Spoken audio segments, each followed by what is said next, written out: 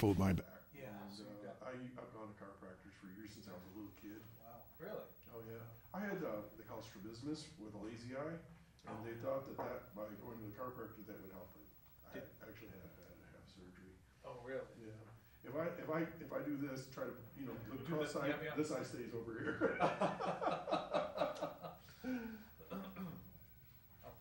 Yeah, we'll pace it. Yeah. We can, I'm sure you and I usually have a good flow together. So absolutely. And as always, there's no setup here. It's just us talking. Yeah. Well, we can talk a little too. We budget this week. See, I got that right there. Yeah, budget hearings. Yeah, and migrant crisis. Right there. I got a chance to. I got 2 for 2. Yeah, I got a chance to grill Mayor Adams actually. New York Post actually. Support for Chautauqua Sunrise has been provided by WRFA.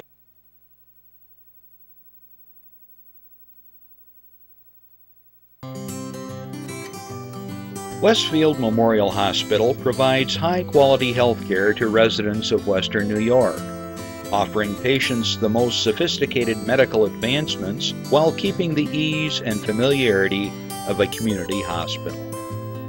Support for Chautauqua Sunrise has been provided by WRFA 107.9 FM, Jamestown's public radio station, streaming online 24/7 at WRFALP.com. Low power to the people.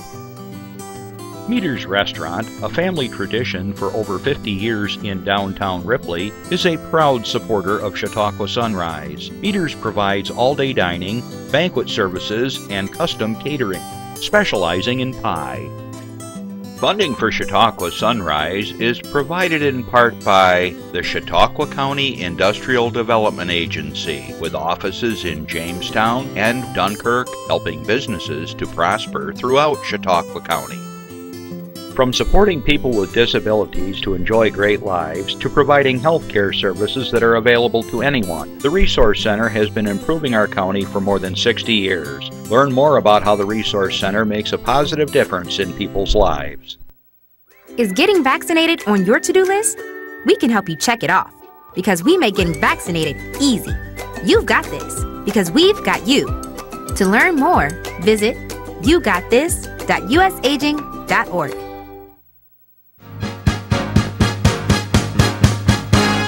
From the Access Chautauqua Studios in Mayville, it's Chautauqua Sunrise. Chautauqua Sunrise is hosted by Doc Hamels and supported by the award-winning volunteers at Access Chautauqua.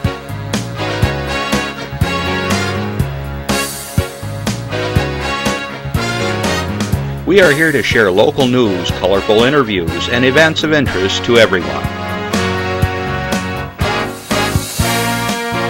Chautauqua Sunrise is broadcast live Saturday mornings each week from 9 to 10 a.m.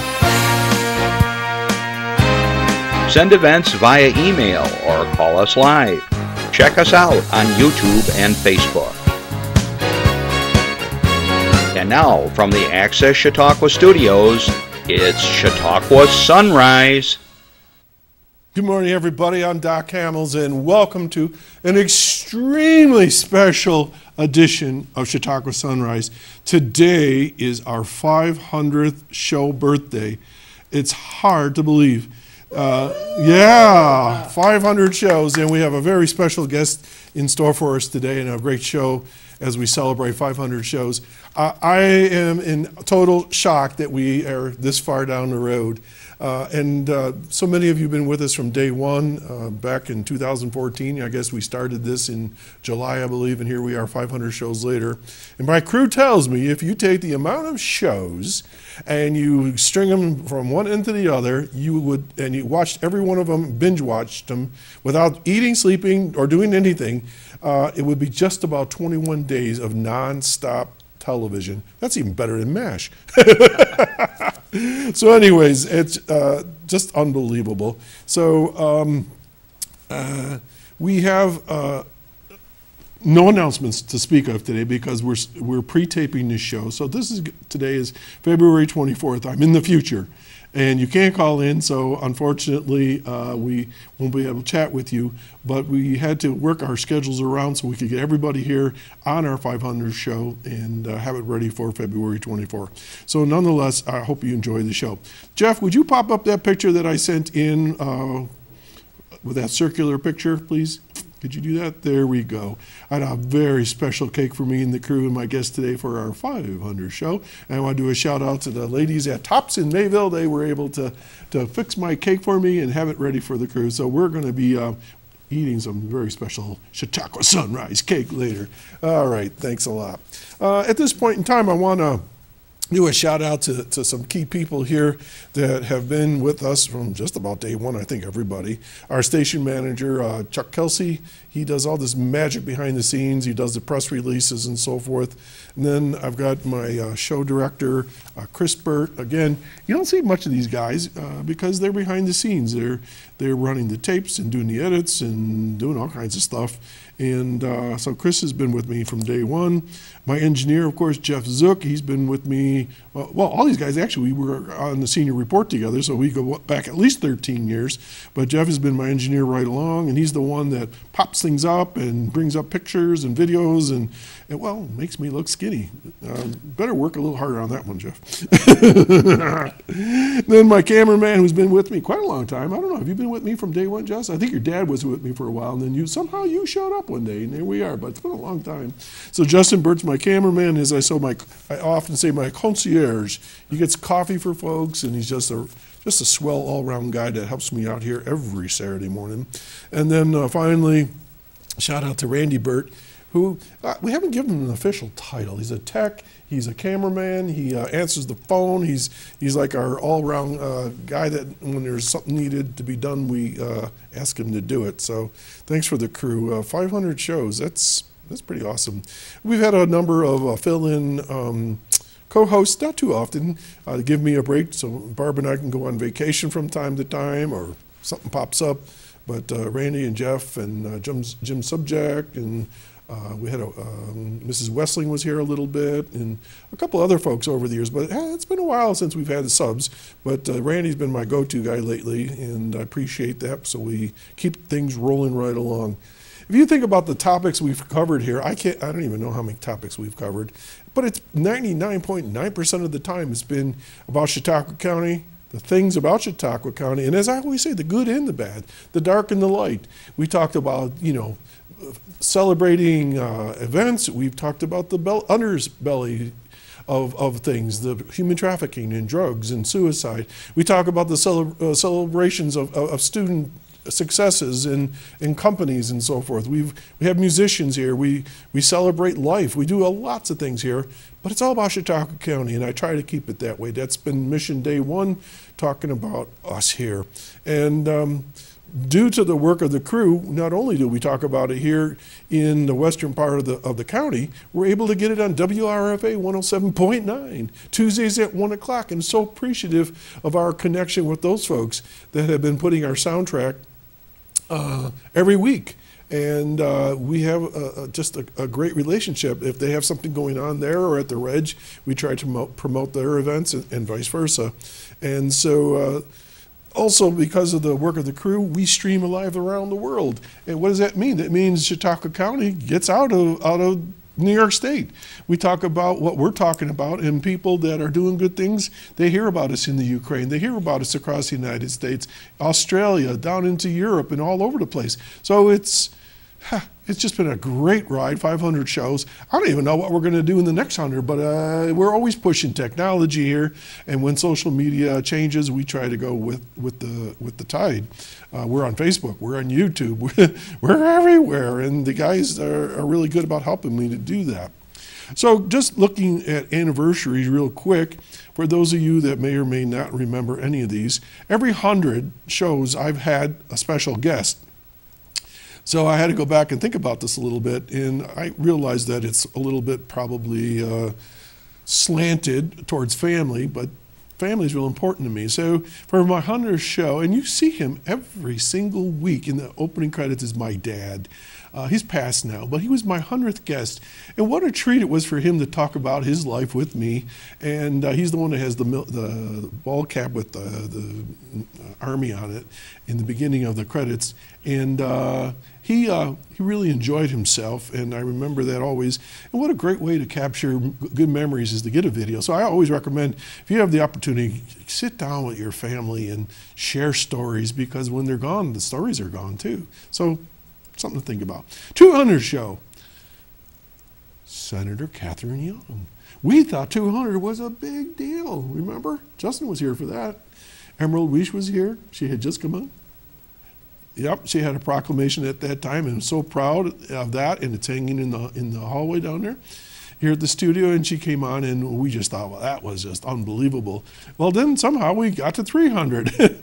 And then I had my father-in-law, who was in the Navy during World War II, and we talked about his life story and so forth, and that was really cool. So we thought, well, 300 is good. Well, then we got to 400.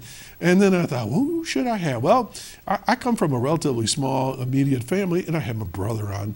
And, you know, he, being brothers, I don't know how it is for you and your family, but you always go like, what's the setup? He's going to get me on TV. And it was just a fun interview to talk about my own brother and his career, because we are very similar in many regards, but we went in different directions and then ended up meeting in the middle at times and back and forth. So then I won't tell you who my guest is yet, because I'll introduce him, but I don't even remember when. It was months ago. My guest was here, and we were approaching our 500th show, and he said, I want to be your 500th guest. I said, well, all right. And so that locked it in, and so we're going to be introducing him shortly here. So, right. And Justin is always, you can never see Justin. He's always talking to me off camera here, and we always have a lot of fun.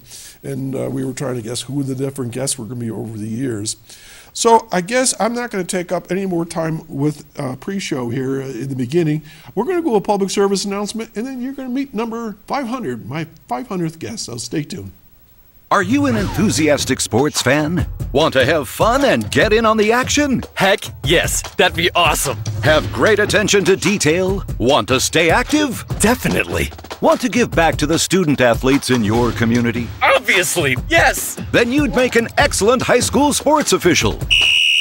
We need more officials in New York, because with no high school officials, there are no high school sports. Sign up today at highschoolofficials.com. Wow. I'm not sure if I could do that. I guess I'm pretty tough. You got to have a little bit of toughness to be a ref, but absolutely you got to run up and down the court. That's for sure. Anyway, so if you're interested, check out, go to your school districts, and they'll work with you to get the training. There's classes to be referees and all that sort of thing, and coaches and so on. And we got to support our kids. All right. No more discussion on anything else, other than I want to welcome back to the show, who's a friend of mine. We've known each other quite a long time in so many of his different positions. State Senator, New York State Senator George Borrello. George, we're here. We made it. Here we are, 500. It's amazing. First of all, thank you. I am so honored to be here, to be your 500th guest, and to all you guys, Justin, Chris, Jeff, Randy, all thank you very much for all you've done. You bring a lot of great information and a lot of great, a lot of great joy to people across Chautauqua County. So thank you. I appreciate that, because, we sit here on this side of the camera. We go home when we're done. We see some people viewed the show, but we know a lot of people watch the show, but we don't know how many. But to hear that we're appreciated, that's important, because we don't get a lot of feedback sometimes. So thanks. Yeah, well, and I think that, I know folks call in when we're on. I know we're not live today, right. but still, I think it's just great that there's that interaction, right? And then, what's the multiplier? People listen on WRFA, and like you said, you live stream it. People can watch it. Anyway. Yeah, absolutely. I know. I get my Facebook alert at 9 a.m. on Saturday morning that you're going live. Yeah. So it's been a great run, a great show. So maybe now would be there's something I would like to present. Okay. And I will present it to you, Doc, but on behalf of the New York State Senate. Wow. Which really can't agree on a lot, but we do agree that it's amazing that there has been 500 episodes of Chautauqua Today. Chautauqua Sunrise, excuse me. Chautauqua Sunrise 500th show. And this is a proclamation. It's official. It's official in the Senate, and it's it is my pleasure to present this to Chautauqua Sunrise, your entire crew, and everyone. That, well, that on does behalf this. of my crew and myself, thank you. Yes, this is quite an honor. Yeah. So what? This is something that goes before all the Senate on the floor. So yeah. So this is a proclamation. So yes, this is into the permanent record. Wow. That's you will be memorialized, as they call it, memorialized into the record of our Senate. This is readings. outstanding. Yeah, so, thank you so much. Very much and well deserved. And thank you for the service that you do to the people for the people of Chautauqua. How about? Would you like to read the whole thing? Sure, absolutely. Please do, because people maybe couldn't read it on the screen there. If only my arms were a little longer. No, luckily the text is big enough. So. Whereas a great state is only as great as those persons who give exemplary service to their community, whether through participation in voluntary programs, through unique personal achievements, or in their professional or other endeavors, individual acts of heroism, or simply through a lifetime of good citizenship. And whereas such service, which is truly the lifeblood of the community and the state, so often goes unrecognized and unrewarded, now therefore it be resolved that as a duly elected member of the New York State Senate, I recognize that in Doc Hamels' 500th show for Chautauqua Sunrise, we have an outstanding citizen, one who is worthy of the esteem of both the community and the great state of New York. Wow. And of course, citizens, because of the folks that they all make this happen, right? Absolutely, we're a crew. We can't do it without each other. Yeah, absolutely. And it is actually dated today. Well, thank you. So awesome. There you go. Well, thanks again. Thank you, and again, very much appreciate it. So, are there other cable access stations in this world? we start to wonder, because we know that it's not an easy thing to do, to keep a station going like this. Well, look, we live in a world of short attention spans, right? Right. And if you look at social media in particular, they call them reels. Oh yeah, I see them. Right. Yeah. So, and I'm told that once you get past 30 seconds, you lose X amount of people. Once you get past a minute, you lose another, and by a minute and a half, you lost everybody. So here we are to give a nice slow burn, if you will, of information, and I think that's why your audience truly appreciates it. Well, and I thank you for that. And I think the other thing is, and I remind people of this, is that Chautauqua Sunrise is really sort of like a library. And what I mean by that is, if you wanted to look up a show on the veteran services for Chautauqua County, you put Chautauqua Sunrise, put veterans, and up pops the videos of this show on YouTube. Yeah. And there's phone numbers, there's people's names, there's places to go to and so forth. Or during the week, because they broadcast this at 2 and 8, that you miss the show, and maybe if you don't have a fancy DVR or whatever, you can catch it again. You know what I mean? Yes. And so, yeah, there aren't. I think we're the only live TV show in Chautauqua County. Where else in other than the big cities in your rest of your district, are there other shows? So there are other stations. Of course, you've got Olean and a few others, but I'm not aware of any other live shows like this. Of course, I may hear from some after this, right? After. Of course, don't you know? Exactly. We've got 700 shows. That happens to me every time, So darned if you do. Yeah, that's right. So today's about Chautauqua Sunrise. Right. Well, I'm just curious, because I know that Jamestown and Dunkirk and Fredonia have had cable shows, and they're limited to a certain degree, but not live.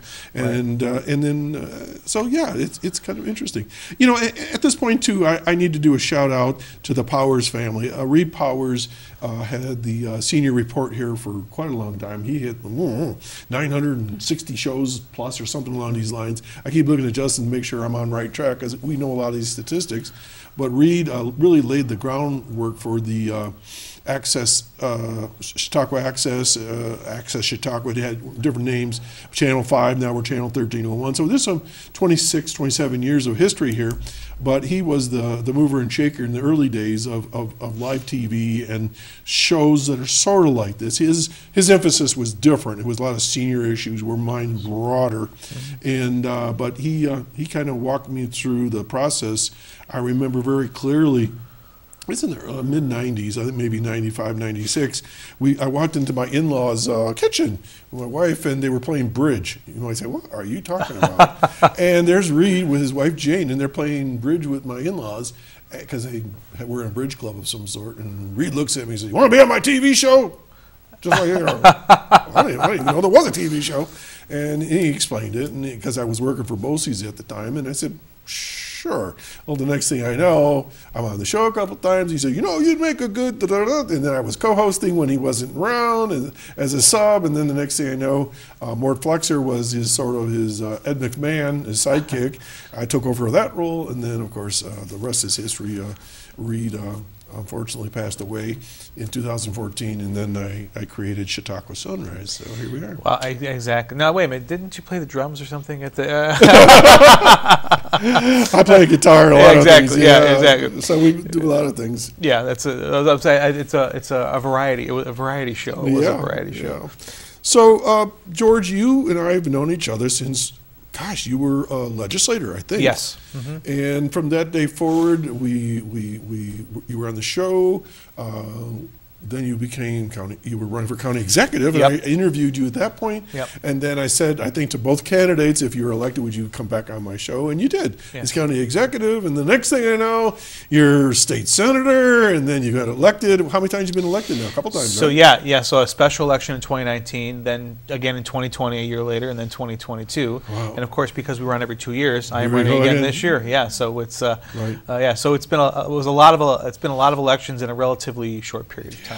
So starting with that. So and people say, you know Borrello? I go, yeah, we're friends. Yes. And we chuckle about it because people know I'm a Democrat and they know you're a Republican, and we always say this all the time. There's not a whole lot of difference between us. No. Well, and I think that's locally here, and I think I come from a family of Democrats. My father. My grandfather. So where did you go wrong? Yeah, exactly. I hear that all the time. No, I can't. No, my grandfather, who I'm named after, was mayor of Silver Creek back in the 1980s. Wow. And, so when my father was a trustee in the village of Silver Creek, and I actually grew up in Fredonia. So, it's and I was in politics was kind of in my blood. I was involved early on in politics back in high school days, back in the days of Jack Lenzer and so many other great mentors that we've had. So it's I think the point is that here locally, it's about people, not party. Yeah. And I think that's why you and I have become friends, and so many other people. I don't think I ever told you this little anecdote. I was sitting on some board. I don't even remember what board it was. And Pat Christina was part of it. I think it was probably COI. I think she was on that board with me. And you were running for legislator or something. She goes, "Oh, I like that Georgie Borrello. He's one of my favorite all-time students." And I go, "Really?" Yeah, she's a great lady. She loved you. Oh, she's such a great lady. Yeah, and we miss her.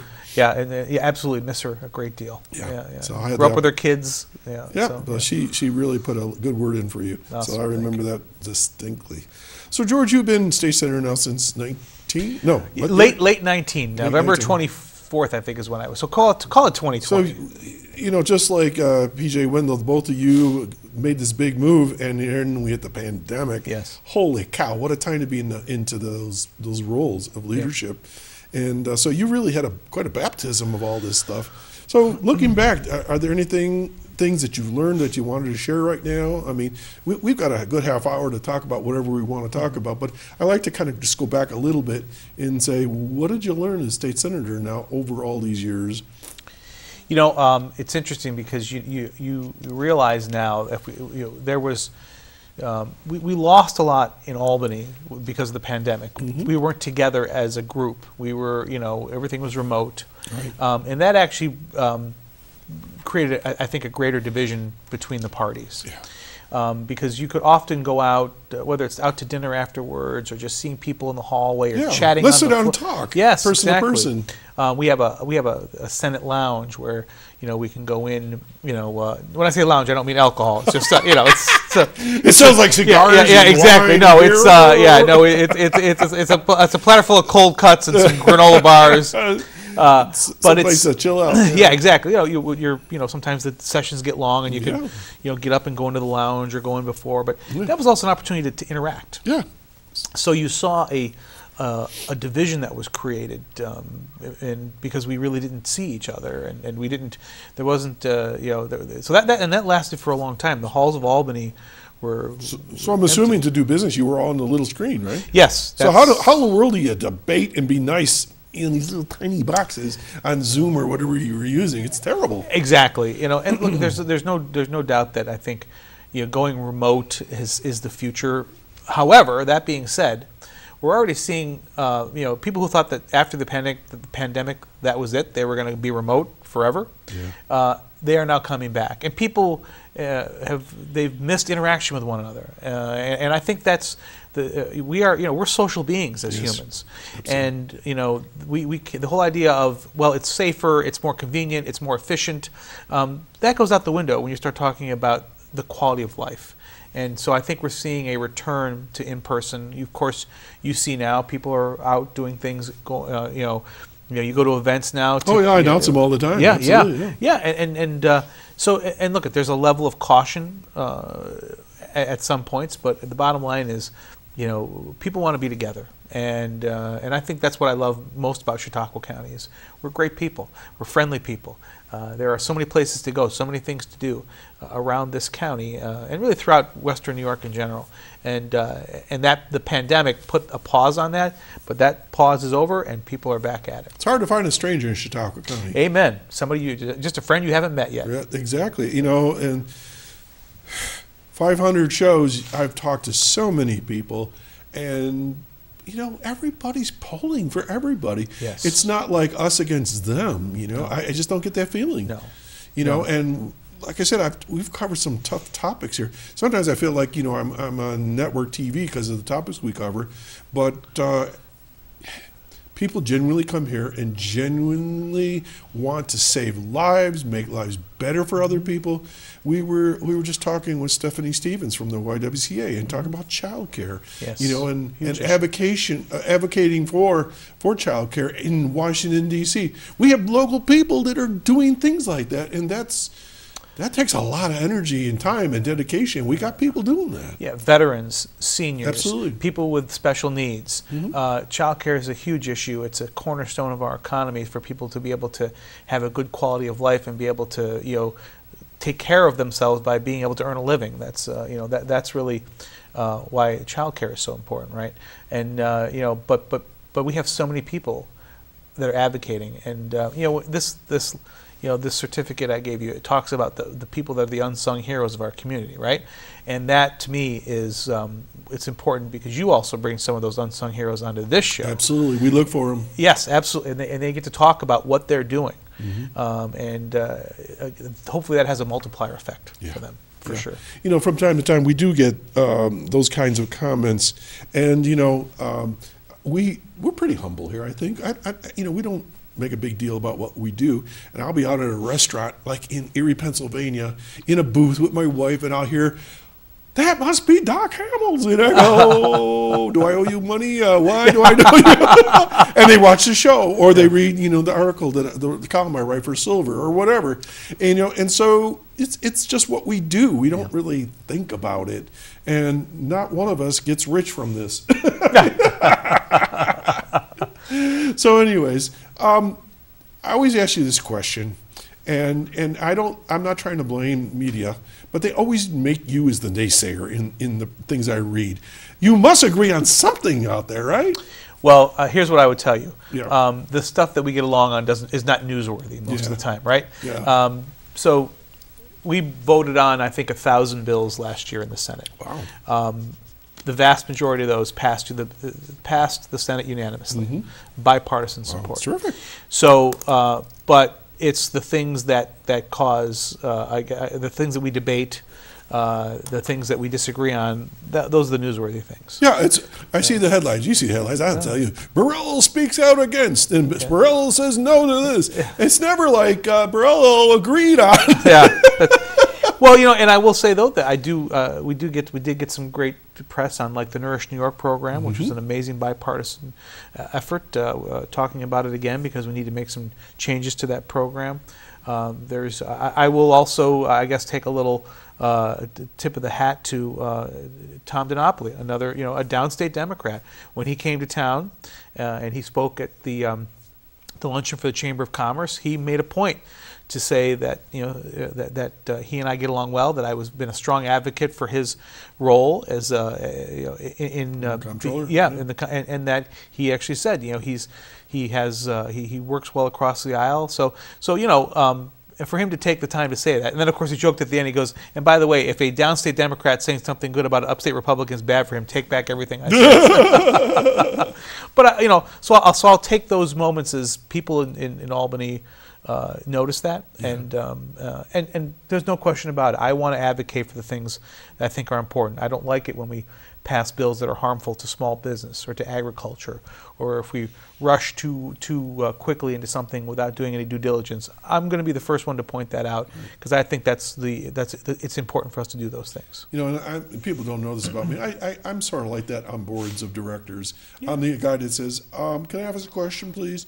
And they go, "Oh no, here we go." Because I sit quietly for a long time and I listen and I really try to process it and I go like, "This doesn't make any sense to me." Yeah. And then so you have to have people to question it.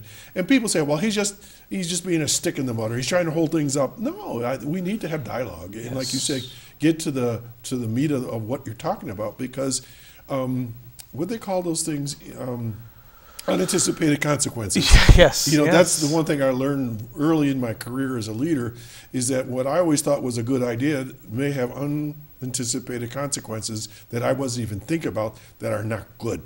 Yeah, in fact, I will give credit to my friend, former Senator Ed Rath, who's called Albany the land of unintended consequences. Oh. Yeah, so that's perfect. Yeah, and it's true. Somebody hears about something and they think that they have a solution, and they don't think through all of the other impacts that change will cause, right? Yeah. And the old saying sometimes the cure is worse than the disease. So that's what we try to avoid, and that's where I think oftentimes we don't go down that path far enough. People think that there's like some big room in Albany that's filled with the experts on everything from agriculture to climate change and that we write these bills and we hand it off to this group of experts who thoroughly go through it and vet it and change it. No, that does not happen. Okay, there are bills that just fall out of people's heads and end up on the floor of the Senate. I hate to say it that way, but it's true. Mm-hmm. So and that's evidenced by the fact that better than half of the bills we vote on every year are called chapter amendments. Okay. Chapter amendments are changes, right, to previous legislation. Okay, gotcha. So if more than half of what we vote on are changes to the bills we voted on before, that tells you not enough due diligence is done. Yeah. So you go back and fix things or those unanticipated consequences. Yes. Yeah. Like the SAFE Act was one of them, I remember. Yeah, and they've there were some tweaks to that, and we can talk about any number of issues, but that was certainly something. Yeah. Bail reform, same thing. That unintended consequences, unanticipated consequences. Seemed like a good idea at the time. Yeah, exactly. Without a doubt. So those are, and I will say, Assemblyman Andy Goodell, who's been also a stalwart as well. Mm-hmm. He gets things done as well.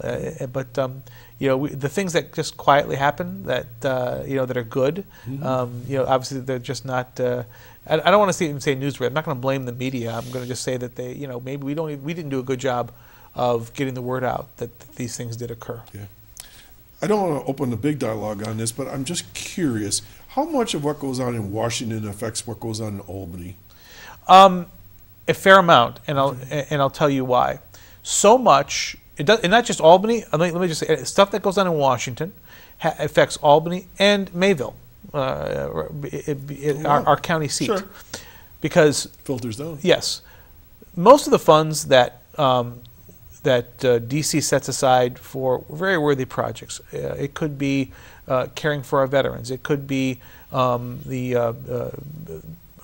road repairs, bridges, roads, all these things, you name it. They start off as federal funds.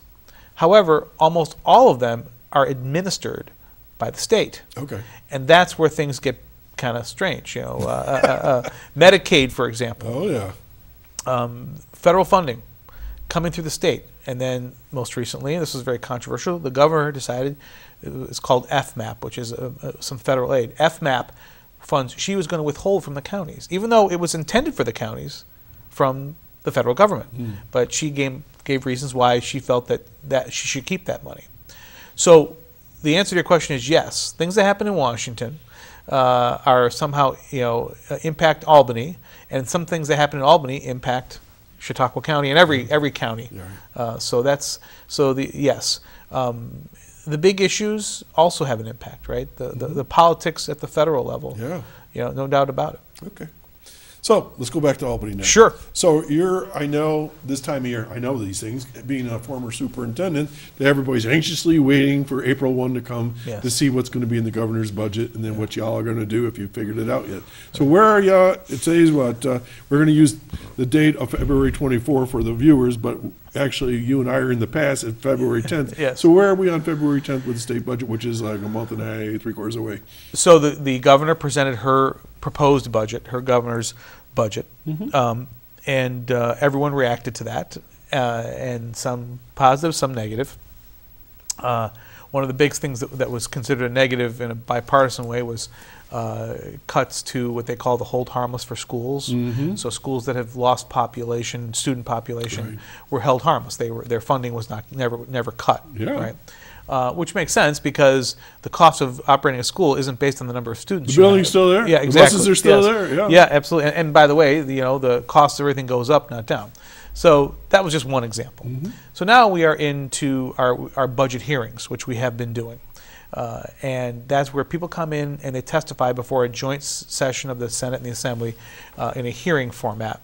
And these are all day, every day. Well, excuse me, all day, 3 days a week. From in the month of February. And when I say all day, I mean like 9 o'clock in the morning to sometimes midnight. And people go in and out. We have session, and for me, I sit on 5 committees. I'm the ranking member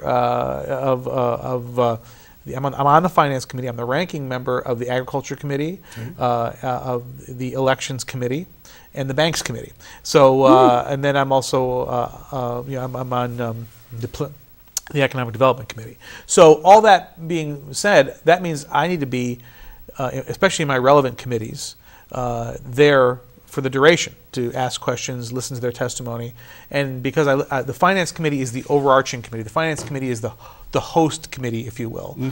Therefore, I am allowed to be in any hearing that I want to be in, even if I'm not sitting on the relevant committee, because I'm on the Finance Committee. So that's where we are right now. Okay, so it's still being going on. molded. Right. So April 1's the deadline, supposedly. Yes. We did not make the deadline. I think we were off by 3 weeks last year. I don't think we're going to make April 1, only because it revolves around Easter. And so, scheduling. Yes. So I think, I suspect we're going to be at least a few days late as a result. We'll see. So talk to me a little bit about the 2% cap that they put on towns and municipalities and libraries that I'm on. Is that going to be there forever? So there's no appetite to undo that. Now, of course, with the exception of school districts, everybody has the ability to override that cap. It's a double-edged sword, in my opinion. First and foremost, keep in mind that Albany's not sticking to that 2% cap. Okay, our budget has gone up, just in the last 4 years, I think more than 30%. Okay, so that's more than 2% a year. Obviously, Absolutely, so. But what does that mean? That means that if Albany's spending that much money, they're also obligating our local governments to spend more money because these are mostly unfunded mandates. We all know that term, unfunded mandates, right? So when you heap huge increases onto local government, in what they're obligated to provide, but you cap that increase, that creates a problem for local government. Now, it's easy to blame local government for that, but I can tell you after spending 10 years in county government that 85%, last I knew, of the county's budget goes to unfunded mandates. Yes, sir. Yeah, so I lived that life. Yeah, you've lived it as a you town want us supervisor. to what? Yes. Do what? Yes. With no money. So it's politically popular to say, well, we just have to keep that 2% cap, and that's why I think it won't go away. Okay. But I think people have to understand that I agree with you. Property taxes are high. Everything in New York State is high, but it's largely because we have, for lack of a better term, out of control spending in Albany that trickles down, or as you know, what rolls downhill, right? So and that's why. So you have the option to override that cap, Right, with a majority of your board, right, and then to the voters. Yes, and so some municipalities do, and some don't, and that's kind of they think of that as the release valve, the fact that you can't override the cap. That's why is justification for leaving it in place. I know, but it just sort of puts the pressure on the local boards to have to do that, and I get it. It's like you said, it's a stopgap measure, but it's just sort of like, okay, yes, all right, agreed. Believe it or not, I got a question from the crew here. They text me. All right, and I'll ask it the best way I can. I know, especially in our area here, people are very sensitive about First Nations symbols and mascots and so forth. I know that one of the school districts here had to change their mascot and their title. Is that come from New York State level, or who mandates that? It's the state, Okay. First and foremost. In fact, the governor did declare that anybody that had what could be considered a culturally offensive school mascot needed to change it, and I had at first my response was, well, I haven't heard any objection from native territories, but there indeed is. Okay. And there indeed is I don't think anybody, at least locally, I don't think anybody chooses a Native American symbol in a derogatory way. Right. You do it more as a respect. Yes, they are warriors. They are champions. They are because when you're talking about football or whatever, this is about you being the best and being victorious. Right. So it is done as a symbol of strength. Right. That being said, it is still something that offends people. Yeah.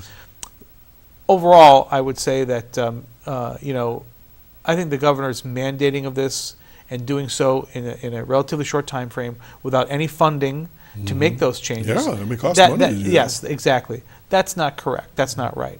If there is a grassroots campaign started by people at the local level, people who feel that that this is just wrong, that's different. But for the state to come in and say you have to do this, while at the same time, by the way, she's been dragging her feet on the new compact for the Seneca Nation.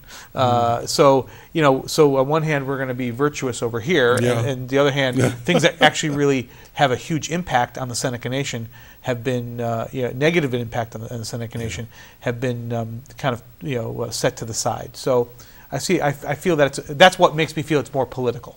So in your district, you represent some of the Seneca Nation, yes. The nations. So how do they voice their concerns to you? Do you meet with them? Yes, in fact, we have a great relationship with the Seneca Nation, with the not just with their government, but with the individual folks, business owners. Living where I live, directly adjacent to the Seneca Nation of Indians. That's right. Yeah. So these are folks that are friends, neighbors, customers in our restaurants. Sure. We do business together. It's right? like us with the Amish. Yeah, we all live together. Yeah, exactly. Yeah. So for me, it's a little bit more personal. I think that's also helped our relationship. Good. And I think they are a tremendous asset to Western New York. No doubt.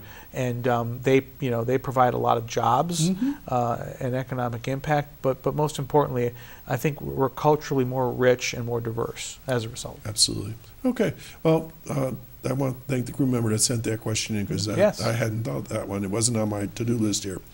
Okay, tough question. And I don't even know how to phrase this question, but I keep seeing this on TV, so I'll ask it. Immigration. I see that people are sending, or governor of Texas is sending immigrants here. I mean, it's just so confusing. I'm totally lost on this subject. So what's the state of the state with immigration, people coming into New York State? It's a tremendous burden. New York City right now has tens of thousands of people in their care. How'd they get there? Well, so here's the thing. We don't live next to the border. No, right.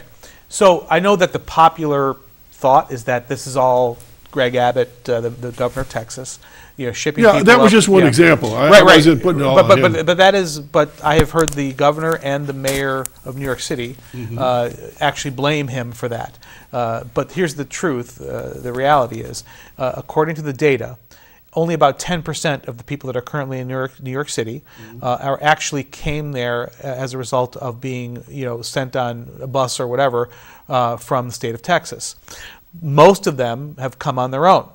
Most of them, and also a significant portion, have been sent there by what they call NGOs, non-governmental organizations. These are typically charitable organizations that are funded by the federal government. The federal government funds the NGOs, and then the NGOs have put people on buses from border communities up to places wherever they want to go. They ask them, where do you want to go? Well, some want to go to New York, some want to go to Chicago, some wherever. Maybe they have family there. So 90% of the people that are currently in New York City came there of their own volition or because an NGO funded their trip. Okay. So that's helpful, because I don't know these things. So let's put that out there as now you have to ask yourself, why are they choosing those areas? Okay. And it is my opinion, and it is supported by the data, that it is because New York City is a sanctuary city.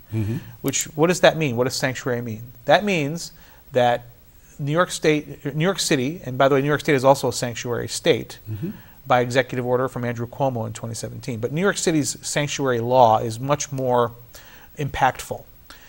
It says that if you are in the United States illegally, you cross the border illegally, and you come to New York City, we will protect you. We will not allow our law enforcement officials to turn you over to the federal authorities for deportation. It means that if you come here, you will have a right to shelter, and you will indefinitely be cared for by the city of New York. We will pay for your housing, your food, your clothing, your health care, your education, indefinitely. That's what sanctuary means. So if you look at the migrant crisis in New York, throughout the United States, it is a crisis in the border communities, Texas, Arizona, New Mexico, so on. But beyond that, where else is a true crisis? It is almost exclusively in sanctuary cities. So to me, that's a direct correlation between being a sanctuary city and being a magnet for those folks who have come here. Well, makes sense. Right, yeah. All right, now let's bring it locally, Chautauqua County. What's the state of the state with immigration here? So we have a few folks here that came here, undocumented, and that they have been cared for. I know that the President of the United States has fast-tracked some of their ability to work, which he's done it regionally. But if you're from certain countries, I think Venezuela may be one. And I don't quote me exactly which ones, but that's how he's done. That's how he's chosen to have done it. Now, some people will tell you, well, you can't say these people are here illegally because the federal authorities. They turned themselves over to the federal authorities, and the federal authorities gave them, a documentation. I reject that notion because the federal authorities have no way to actually vet those people. So you might say that the federal government has somehow given them some kind of a legal status as as someone who is, they like to use the term asylum seeker. But again, the data shows us that less than 10% of people that come here to claim asylum actually have a legitimate claim to asylum. Okay. So when you call them asylum seekers, a very small percentage of them actually qualify for asylum. So they're coming here because of political persecution, physical abuse. I mean, there's a number of things will come. This is being from a poor country with high crime, poverty is not a qualification for asylum. Oh, it is okay. not. Period. So what is? It is that you have left the country that you live in because you are essentially an enemy of the state. That you are a political. That should you stay, that the government is would essentially find you and imprison you or kill you because you are a political dissident. Wow. Think of the Soviet Union back in Absolutely. the Cold War. Sure. Okay. That is what asylum is for. It is not because, and I'm not saying, I'm not trying to be cold-hearted here. I'm just saying That's the definition. That's the definition. Okay. Yeah. Yes, it is. People want to come here because where they live is the high crime, poverty, corrupt government, you name it. But that is not asylum. Okay. So again, Chautauqua County. We're not a sanctuary city, a county, or anything like that. That's correct. So, to the best of your knowledge, how many people are we talking to have come here now? Hundreds? It's not. It's hard to say, right? Okay. I think we are aware of those that are in the care of certain charitable organizations. Those NGOs? Yeah. Yes. Right. Well, not an NGO. This would be a final destination. An NGO is more of like a transporter, if you will. The in-between. I'm talking about like charitable organizations. Yeah. Okay. Like churches. Right. Okay. Shelters, things like that. The number is. It's hard to certainly pinpoint, but we are aware of it's probably somewhere around 100 or so. Okay. Now, you might say, well, that doesn't sound like a lot of people. However, think of this, if you want to put it in perspective. Absolutely. New York City is about 8.5 million people. The mayor of New York City declared it a crisis when they hit about 40,000 migrants. 40,000 Right, people. okay. Now, but wait a minute. You're talking about a population of 8.5 million people. That means that at 0.5% of the population of New York City was overwhelming the system. So we have about 130,000 people here in Chautauqua County. Okay, so that means just a couple hundred would overwhelm our system. Yeah. And I would argue it's worse because New York City is one of the wealthiest cities in the world. It has an amazing amount of resources, amazing amount of infrastructure. Yeah. We in Chautauqua County don't compare to that. So I would argue it's even less of a number, less of a fraction of a percentage of our population that would create a crisis for us. Well, even though it's not on my list, I can talk about it because I've talked about it here on the show a number of times. I mean, we're trying to cope with our homeless. Yes. And we're not really successful for a variety of reasons. And if we had an influx of a lot of folks that were in similar situations, I mean, homeless, they don't have a home, I could see where that really could be an issue. So obviously, I'm going to ask the goofy question. What's the answer? Well, here's the thing. And I say goofy because I don't mean to be insulting. No. Because I don't know if there is an answer, but what would you say? Well, during the hearings, I had a chance to question Mayor Adams of New York City about this topic. And I started off with, I understand that you didn't create this crisis. The crisis is from the fact that our border is not secure. Now, people will argue that that's not true, but the numbers don't lie. Right. The amount of people that have come in under the Biden administration is many, many multiples more than ever in history. In a short period of time, and we're breaking new records. It's not getting better. We're breaking new records all the time. By day, month, week. The first job is to secure the border. Now, people say, well, the Republicans have blocked it in Washington, D.C. The Republicans have done nothing. Let me say this. The legislative branch has to do nothing to give the executive branch the powers that they need to secure the border. The president already has that. So, to me, it's yes. Should they be looking at comprehensive immigration reform? Yes, but that's not the issue we're talking about. We're talking about a national security issue. I mean, to me, it's akin to saying if you walk into an emergency room and you're having symptoms of a heart attack, and you want to be treated for that heart attack, and the emergency room doctor says, "Well, we're not going to treat your heart attack until we discuss your diet and exercise regimen." No. treat the heart attack, then we'll discuss the diet and exercise regimen to make sure you don't have another heart attack. Okay. Right now, the President of the United States is saying, I'm not going to treat the heart attack until you address the diet and exercise regimen. And that, to me, is fundamentally wrong. Okay. Because we all are watching the ball game. Right. Back and forth, Yes. back and forth, Yes. back and forth. And it's like, darn if you do and darn if you don't. And no matter what anybody does, they just can't seem to get it straight. No. Are we getting any immigrants from other countries, from not South America? Absolutely. In fact, not only have there been several hundred people on the terrorist watch list that have come from as far away as China. I mean, you have people coming from the Middle East. You have people coming from So Africa. they're coming through South America? They're coming through, the Mexican border. Whoa. And again, you can look it up. For those who are watching the show, feel free to Google it or whatever. But if you look at the numbers, yes, the majority of these folks are coming from Colombia, Venezuela, from Central America and South America. However, there is an incredibly significant number of people from Africa. From Caribbean nations, from nations, quite frankly, in the Middle East that hate us, from China. You have a significant portion of military men. So they see it as a portal. Absolutely, that's. I did not know that. And there's now been more of a focus and attention on the northern border. That because we've sent so many resources to the southern border, that the northern border has now become a little more vulnerable. Yeah. Okay, ready to switch gears? Please. All right, you and I, we've only got 4.5 minutes left. Yeah. And we still got to get to my favorite topic. You know what it is? Oh, I know. Just real quick, cannabis. I mean, last time we talked, you said there was all these rules and regulations, and not one dispensary had ever been set up. I mean, where are we at right now? I mean, not much has changed. I will tell you that. That this has been a disaster, and you said that last time. And I would say now the Democrats. It's not just Republicans now that are complaining about this. The Democrats are complaining about it. The lack of any kind of a cohesive strategy to get things going. So let's set aside my personal feelings on the legalization of recreational marijuana. Right. Let's just talk about the business and what we were promised.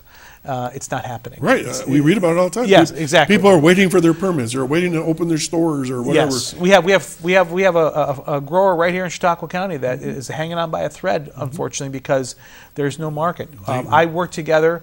I composed a letter that was signed by 70 of my colleagues, Republicans and Democrats, asking the governor to sign a piece of legislation that passed overwhelmingly that would allow those licensed growers in New York State who are struggling to be able to sell their legal, tested, certified weed to these dispensaries on native territories, which they claim that there's a market for, even though it's going to cost them more, and the governor wouldn't sign it. Wow. And to me, look, I again, setting my personal feelings aside, these are people that invested, in some cases, their whole life savings. Well, yeah, because they knew that this was an industry coming down the line. Right. Why not jump on it? Right. So my role now is to try to address the crisis that's been created for farmers. I'm the ranking member of the Senate Agriculture Committee, and the farmers that have gotten into this business are now suffering, and everywhere else. But this has been a disaster. What bothers me most is that, okay, I'm not Nostradamus, but I predicted all of this day one. You've told me this. You've told me all this. Yeah, and so everything that I said and many of my colleagues said were going to happen in March of 2021 now, here we are 3 years later, has all come true. Yeah. That's the frustrating part about this, is we saw this coming. Okay. One more gear, because it's my favorite, because that we have an agreement. Every time I see you, I'm going to ask you about that as the Gateway Project. Yes. And we got 2 minutes, so you don't have to talk long. Right. So I will say this. I hope that there's another new opportunity to look at this. You're seeing great things happening in Ripley. Of course, you've seen, I guess for lack of a term, you could call it phase one with Love's Travel Center, but really creating that destination of a great Gateway Center is still a dream of mine. It is shared by our county executive, by Mark Geis, who's the So we still have our renderings, we still have our drawings. It's about funding, and it's about getting the right partners in there and getting everybody on board. So we're behind the scenes, we're still pushing for that. But and I know that there's some folks out there that want to see it happen. Nobody wants to see it happen more than me, and I probably put you at number 2 or 3. Yeah, exactly. So we'll continue to push, and I hope that someday people realize that the border of New York State is right here. It's right here, not in Grand Island. Yeah, that's right. That's for sure not Grand Island. And if we want to put our best foot forward for the most number of people that are coming to visit the great state of New York, then there needs to be a welcome center right in Ripley. Thank you. George Borrello, you're my 500th guest and my friend, and we've got 54 seconds left. I'm going to let you talk about whatever you want to talk about and wrap the show up. I just want to say how honored I have been to be your 500th guest, and I enter a long list of friends and people that you respect and love, and I just can't tell you how much it means to me to be here today. You, your crew, have done an invaluable service, and when it says in that proclamation, unsung heroes, you are one of those unsung heroes. All of you that are working behind the scenes here every day are those unsung heroes, and I am so glad and proud, and I hope you have another 500 more and beyond. I'll be in my 80s, I think. Well, that's a good wish, and I so appreciate those kind words in the proclamation. And like I said, we don't look for that sort of thing, but we do appreciate it. And I want to tell you, as my friend, I appreciate the fact that you are representing us in our county T's, because there's more than one of us, in Albany, and just keep up the good work and stay in touch with me, okay? Absolutely. Thank you. Well, folks, you have just witnessed our 500 show. Amazing. So please continue to watch us, support us, share our shows on YouTube, and all right, another 500. But you got to be my 1000th guest. You got it. That's the deal. Oh my God, I can't believe I just said that. All right. So have a great weekend, and we'll see you, I guess, in March. Okay. Take care now. Bye-bye. Thanks, George.